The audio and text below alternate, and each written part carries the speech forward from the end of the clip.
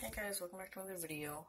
This is my 5th time redoing this video because, first time, something messed up.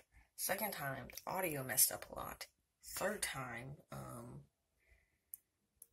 audio messed up. And then the 4th time, which was the one before this, I had deleted the video, but it was uploading to YouTube, and it said there was a communication error. So, since I already deleted the video, I couldn't re-upload it, so this is my 5th time redoing this video. Swear to God if it doesn't work. Okay. This is my Doctor Who Funko Pop collection. I only have 3 of them, but I have one more, which is this one, because I don't actually have a category for him. He's the only game one I have. His box is back there. Okay. This is Dominic Gall. He is taller than he's taller than every normal Funko Pop. Like, he's even taller than the Dalek, and the Dalek's taller than the normal ones. Okay. He's really cool. He's got a lot of detail. Like, he has his gun, his belt, which is connected to the power lines, I guess, that go to his jetpack-like thing that he uses in the final battle of the game. This is my entire thing. We got not Professor. She's not Professor yet in this Funko Pop. Dr. River Song, which is the Doctor's wife. She's really cool, but the only problem with her is that the box was messed up when I got it. So there's a little rip back here.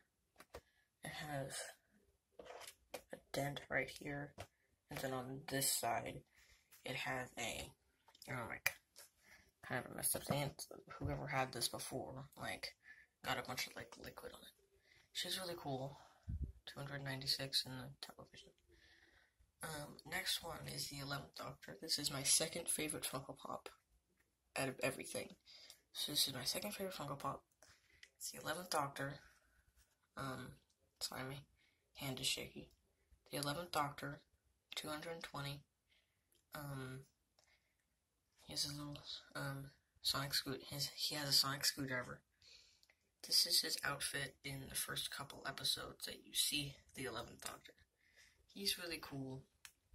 And then I have Reconnaissance Dalek. This is the, second Funko Pop that I got with this one. I got this one and this one together.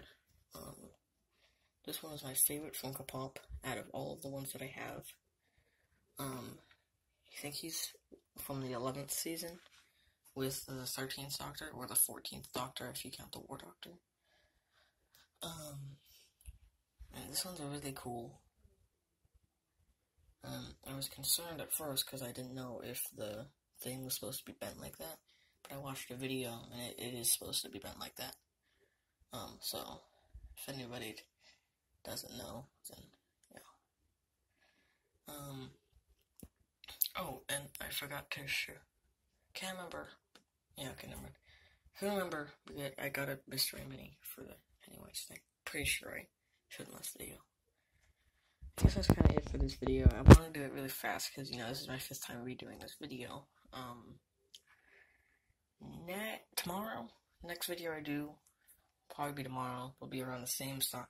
Will be around the same length. Probably a little bit shorter because I don't have this.